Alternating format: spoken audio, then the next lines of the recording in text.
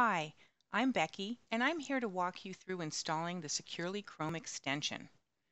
First, log into your Google admin panel at admin.google.com with your super admin credentials.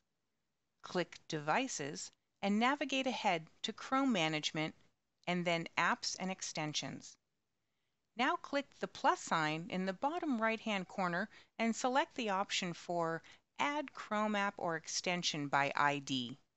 Select From a Custom URL from the drop-down in the lightbox, and then copy-paste the extension ID and URL provided in your welcome email. You could also refer to the KB article about installing the Securely Chrome extension to get the ID and URL. Now click Save.